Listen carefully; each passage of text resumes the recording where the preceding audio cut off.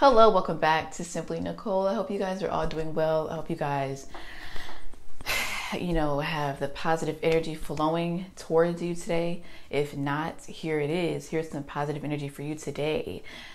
I've been seeing a lot about social anxiety, kind of that topic on the internet. And today we're going to be talking about social anxiety.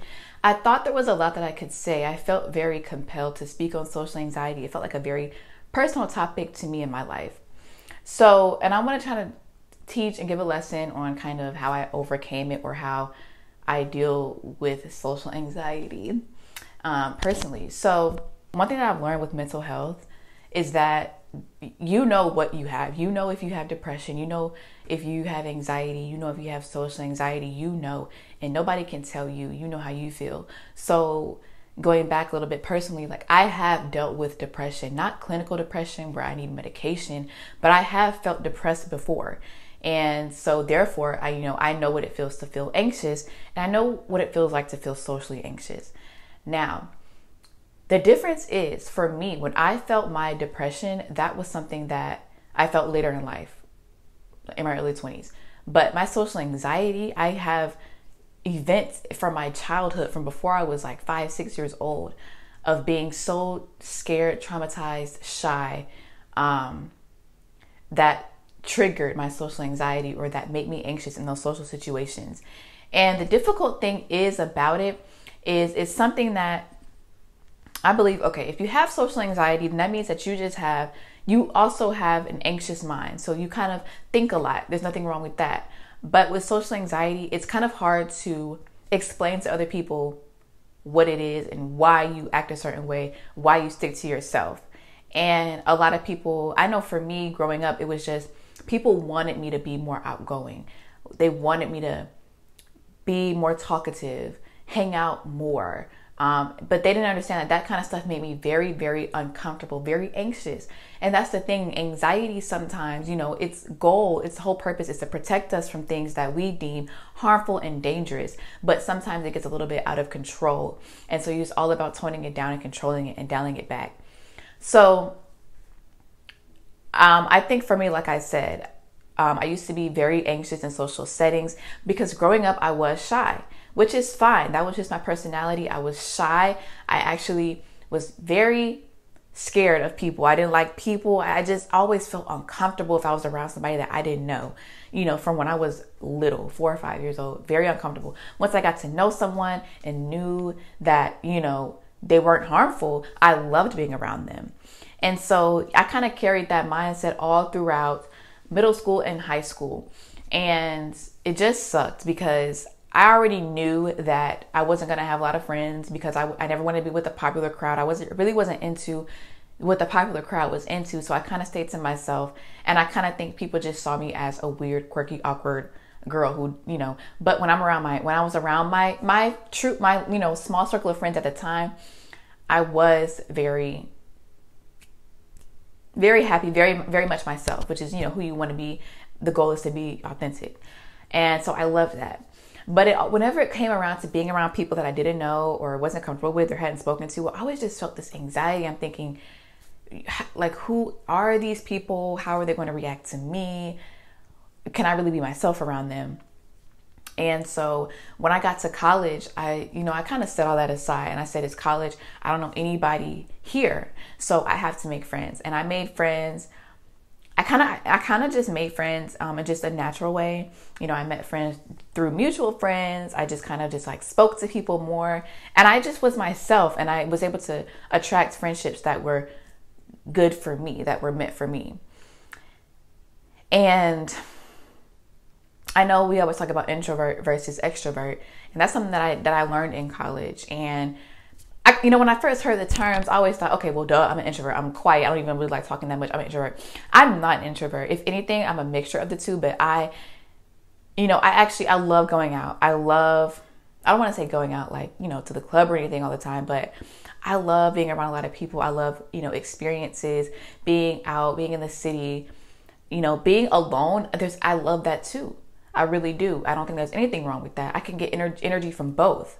But I love going out. Any opportunity to go out, I never really pass it down unless I'm just not feeling well. But I love going out, you know, but there definitely has to be a balance. So I didn't want to label myself as introvert or extrovert, but you know what I've actually noticed before I get to, you know, how to overcome it and things like that. What I've actually noticed is when people meet me, I don't think that they automatically think that I'm shy. Or I think people more so think that I'm timid. They think that I'm very sweet, and they think that I am very just gentle. That's what people think. They think, oh my gosh, she's so gentle. And I'm working on that. Like, because I'm moving on in life. I'm about to go to grad school. I'm going to be meeting a lot of new people. And I don't want to come off as dismissive or aloof or anything, because I'm not like that. I love talking. As you can see, I love sharing ideas and thoughts and opinions, but with people that it's meant to be for. Because I think, you know, I've kind of dealt with just, you know, sharing things, being too vulnerable with people that, you know, end up not even being my real friend. And like I said, again, a defense mechanism. So I want to come off, you know, as the person that I am genuinely, which is just a very sweet, empathetic, nice. I may not be the most outgoing all the time, but I'm just chill. That's the thing about me. I am chill. Whenever I'm in my friend group, my two friends, my college friends, they were like, one of them was kind of on 10 a lot, and then the other one was a little more level, and then I was just the one that was just like, look, whatever y'all are doing, I'm just gonna sit back, relax. Like, I was always chill. Like, that's just the kind of mood that I was usually in, unless like it was something in the moment that excited me, like a certain conversation or a topic. For the most part, I'm chilling, I'm observing, I'm feeling the energy. So that has just been very interesting. And one thing that I keep like seeing, you know, like I said, I want to come across, I think that when I meet new people and when I go in new settings, I kind of give off this vibe of don't talk to me, because I don't really make that much eye contact, because I don't want to, you know, it's awkward to make eye contact with somebody else. And I don't want to speak and then not be spoken back to. And then I don't really want to open the door for more questions if I'm uncomfortable and if I don't know you're a stranger. But I don't want to give off don't talk to me when I'm meeting somebody new or anything like that. Or if I'm just out in public and I'm walking into an elevator and there's people in there, I don't want to, like, I automatically feel like ill, like I just don't like it. But I want to be a little bit more comfortable. And the thing about it is, I know I'm going to have to force it a little bit, get outside my comfort zone.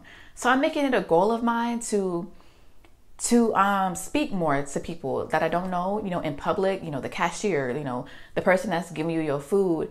Speak, you know, say hi, say thank you, say how are you doing today? Do it. I guess it feels unnatural, but I'm working on that, because that deep on the inside is who I am. Like, I do love human beings so much. I love connecting with people. I love learning about people. But that stuff not going to come to me if I'm constantly in my shell. And so I'm just making it a point to whoever I walk across, if I'm walking and I walk past with somebody, just speak to them. Don't overthink it. Don't say, what is this person going to think of me? Who am I to speak to them? No, you never know, like, the impact you could have on somebody's life just by uplifting them, just by speaking to them. Okay, because you never know what somebody may be experiencing. And so just something as simple as speaking is powerful. That's what I'm working on. And that's, you know, our power as each individual, unique human beings. You never know who can benefit from just your energy, your essence. You have to know that you're a blessing to encounter, and you want other people to feel that. So I'm telling myself this, I'm telling you this, you know, next time, because when I'm around people that I don't know, I'm very uncomfortable. And I don't know if that's just me. Most people are just, I think sometimes a lot of people are uncomfortable when they're around people they don't know. But some people take that extra step and they break the ice. Me, I'm just like, I just want to get out of the situation. I don't even try to cope with the situation. I just want to get out of it. But I'm going to start talking a little bit more. And even for me, it's weird because I have tried it and I'm just like, oh my gosh, this is not me. But if it's people you don't know, they don't even know what's really you or not. So I encourage you, if you think that, you know, you dealt with social anxiety, trust me, I understand. And I understand what it's like when people try to tell you, oh no, like you don't have social anxiety, you're fine, you're just overthinking. No, you know what goes through your mind, okay? And I know that it can be hard to try to break out of that shell and how to not feel anxious all the time. But I'm telling you, positive affirmations, speak to yourself positively, and you can spread that positivity back into the world, and no one's even gonna think of it. No one's even gonna care. It's all in my head. I understand that's all in our little heads, but just be you. At the end of the day, of course, be you, be authentic, but there's absolutely nothing wrong with working on yourself and being a little bit more social. We can do it. Okay, we can do it. One thing I'll say, like, I've learned a lot about anxiety. I've been reading a lot of books on it, but read books on personal development, anxiety, social skills, all that, and work on it. And you can definitely level up and become the best you and start attracting better friendships, better relationships, and a better life for yourself. So I hope you guys found this video relatable. I hope my story inspired you, and I'll see you guys in my next one.